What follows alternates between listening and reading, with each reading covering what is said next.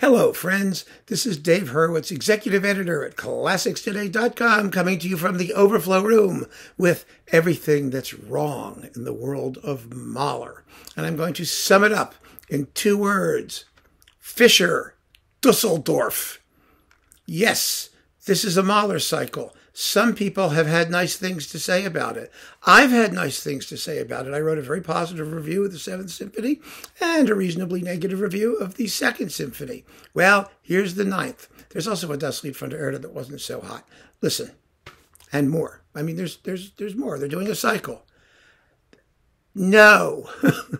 I don't know what else to say, but no. This is wrong. This is the kind of thing that, well, let me just tell you a story. When I was a graduate student at Stanford University, I played in every community orchestra I could around the peninsula. And there was a lovely community orchestra. I think it was called the West Valley Symphony or something like that. I don't recall exactly, but they were lovely, lovely people, and they had a wonderful concert series that we played in a church, and we had a great time. We did some really zany programs that were lots and lots of fun, and they actually recorded all of the concerts and then sold the tapes to attendees at the concerts. It was a lovely souvenir of what I'm sure was an extremely pleasant and enjoyable afternoon for the people who attended. That's what this is. It's not something for international consumption. Now, I know that there are people who think that every recording of any piece, no matter how many there are, no matter who does it, is inherently worthwhile. That's not true. It's just not true. Most of those people are Brucknerites, by the way. But it's absolutely crazy. Now, Adam Fischer is a major conductor, serious conductor. He's done quite a bit of stuff that's been very good, as his Mozart cycle on Da Capo, for example. He did Bartók on Nimbus. He did a whole Haydn Symphony series that was on Nimbus and Brilliant Classics and 100 other labels. You know, the guy knows how to conduct. He's not a terrible Mahler conductor, except in a few spots here. And the Dusseldorf Symphony is a decent regional or local orchestra. But Mahler deserves better. We have better. Better exists today. And as I said in my chat about, other Mahler boxes, I am shocked by what I see, especially on the internet, by soi-disant critics who must be like 12 years old, who think that because they bought a CD and have an opinion, they know how to make comparisons and to give us intelligent perspectives on performances of these works. These are iconic works now, and they've been played by the greatest orchestras and the greatest conductors.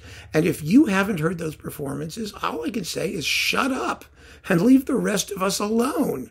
It's crazy that we have to hear opinion from people who think that the Dusseldorf Symphony Orchestra is a major orchestra in playing Mahler.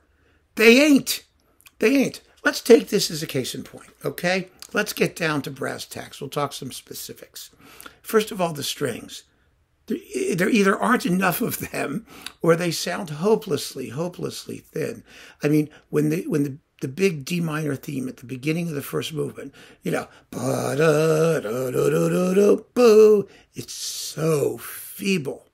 My God. And the climaxes where you need to have the strings where Mahler marks, hochste Kraft. I mean, highest, strongest power. And the strings have to go, you know what I mean. They're just not there. And so what do you think is going to happen in the Adagio, in the finale? I mean, come on, folks. It's not right. It just isn't right. Now, do they miss notes? No. Do they play with commitment and conviction? Yes, they do. I'm not saying that it's not a good effort. I'm not saying that anybody who was there on the night wouldn't have come away thinking they got their money's worth. It was a pleasant evening at the symphony. It's not an international release. And one of the things you need to keep in mind is that the Dusseldorf Symphony Orchestra, of course, is very proud of this series, I'm sure, and with reason, because their competition is not the Berlin Philharmonic, and it's not the New York Philharmonic, and it's not the Amsterdam Concertgebouw, and it's not the Czech Philharmonic, and their competition is Dortmund. Their competition is the guy next door who they want to do better than. So they got their resources together and they put this series together and somehow financed it, and good for them. They should be proud of their achievement in managing to do it. But you can't delude yourself into thinking that this is a great Mahler orchestra. They're very average. That's all they are. Very average. And then that's not even talking about Fischer. Fischer, unfortunately, has some ideas about how Mahler's Ninth ought to go. This is always a mistake. Even in Dusseldorf, he would have been better if he would just leave them alone and let them play. But no, he can't do that. So let's do a little bit about the performance itself. The first movement. First movement's just too fast. 25 minutes is not necessarily too fast, but it depends on how you do the sections. And Fischer seems to be rushing through all of the slower music. It's really strange, especially right at the opening. You know, the theme and the accompaniment seem somehow detached from each other. And aside from the weakness in the climaxes, you know, it just has urgency without passion, urgency without intensity, because the orchestra doesn't have the balls to really peg the climaxes. And in the soft moments, the horns are one of the orchestra's weaker sections. And I don't mean weak like they're missing notes. I mean weak like in terms of dynamics and articulation. And you know, especially in the first movement, there are all those moments where you have muted horns and stopped horns, and they're doing all kinds of things at low volume, and it's very hard sometimes to sustain the tone. So that means that the atmosphere is missing in some of those creepy interludes. Oh, it's just so disappointing. And then we get to the second movement, which is completely twisted. It is such a mess. You know, the second movement consists of 3 dances, each in their own tempo. And the second one, which is a grotesque waltz, is supposed to accelerate slightly each time you hear it. Well, it's impossible to hear any of that in this performance because no 2 phrases happen at the same tempo. There are not 3 tempos in this movement in Fischer's hands. There are about 26 tempos in Fischer's hands. And you've heard most of them in the first dance. So by the time you get to the waltz, and then you've got supposedly a Ländler, a relaxing Ländler that comes next, it's all a jumble. It's just dreadful. Now, the Rondo Burlesque, well, they play it. I mean, they manage to do it. It's one of those clear, transparent performances that just lacks the bite. The woodwinds need to snap and snarl and be vicious and mean and nasty. And then at the end, when you get to the stretto, that is the really fast successive accelerations, Fischer tries to do a Bernstein, you know, where he holds up on the brass refrains. Bwam, bwam, ba-da-da-cha-cha-cha, ba-da-da-ba-da-da. He just doesn't do it very well. You know, Bernstein does with the Concertgebouw.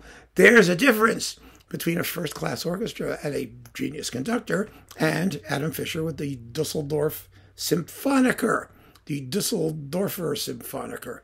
I mean, I can go on. And then, like I said, there's a finale with the anemic strings sounding more anemic than ever.